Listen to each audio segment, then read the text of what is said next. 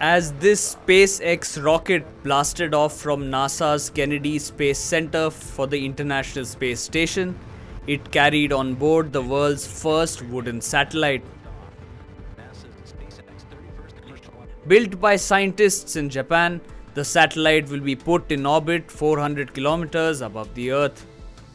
This exercise aims at testing if timber can be used in moon and Mars exploration.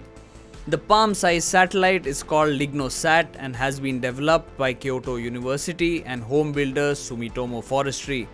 It is made of honoki, a kind of magnolia tree found in Japan. Researchers found it suitable for spacecraft after they conducted a 10-month experiment earlier at the International Space Station. LignoSat has been made using a traditional Japanese technique without the use of screws or glue. Sensors on board will measure how the material puts up with extreme temperatures in space, which range from minus 148 degrees to plus 212 degrees Fahrenheit every 45 minutes.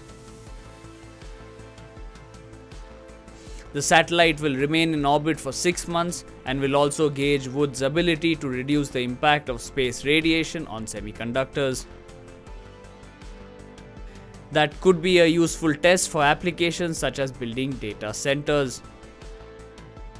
A wooden satellite causes less pollution compared to metal ones as it burns up in the Earth's atmosphere at the end of its life. For more such videos, keep watching StratNewsGlobal.